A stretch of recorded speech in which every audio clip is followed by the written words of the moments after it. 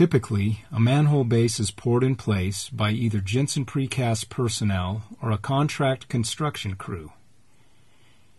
Manhole sections, typically called barrels, which are 1 foot high to 4 feet high, are delivered to the job site. They are topped by an eccentric or concentric cone or a flat top. Concentric risers are placed over the axis if necessary. A cast iron ring and cover will complete the assembly. Transportation to the job site is accomplished using a Jensen Precast boom truck, line truck, or an outside carrier. A critical element of delivery is ensuring that all manhole material be secured using edge protectors. This prevents damage to the keyway and all exposed top surfaces of the manhole material. Step 1. Upon arrival at the job site, the boom truck driver inspects the position of the truck in relation to the excavation. The driver is inspecting the area for soft ground and other potential hazards which might cause the weight of the boom truck to create an excavation failure. In all situations where soft ground is encountered, cribbing must be used under the pads of the outriggers on the boom truck. Step 2. The excavation must be inspected by a competent person for excavation and trenching prior to anyone entering it. The inspection must be documented.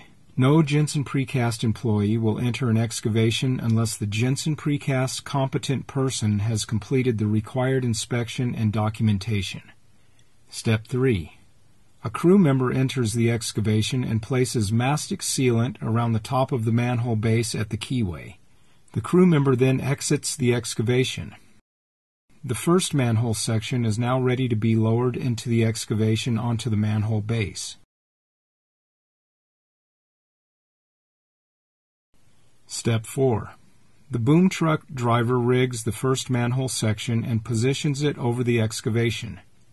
Under no circumstances are any personnel to be in the excavation under a suspended load or while manhole sections are being lowered. The crew member will visually assist the boom operator in guiding the manhole section into position over the manhole base. The crew member is required to pass training for qualified signal person prior to assisting the boom operator. When the manhole section being lowered is within 12 to 18 inches of the top of the base, a crew member enters the excavation to line up the outside marks on the manhole section, which mirrors the step location on the inside of the manhole section. The manhole section is lowered into place. A team member then installs mastic sealant around the top of the manhole section. Step 5. The team member then exits the excavation and the process is repeated from step 4 until the manhole stack is complete.